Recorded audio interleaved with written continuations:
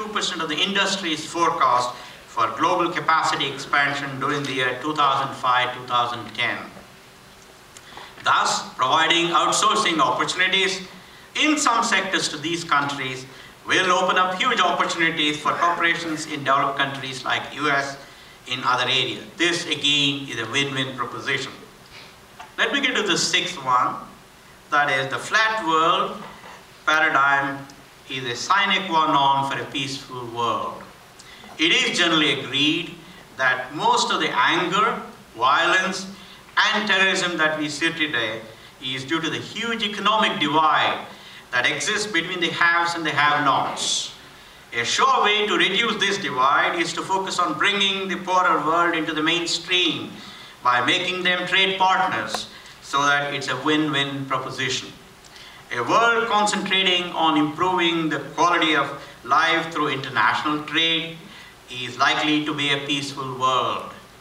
Thanks to the multilateral trading system, ideological blocks get weakened. Once trade becomes the focus of relationship between two countries, any geopolitical differences are likely to be resolved peacefully, since no politician will be ready to lose trade and bring down the economic well-being of his or her people.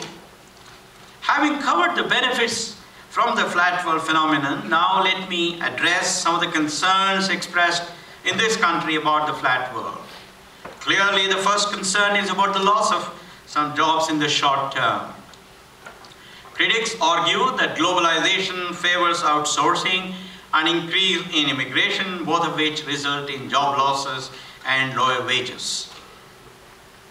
Both these have some validity, but there are studies to show that it's not always so.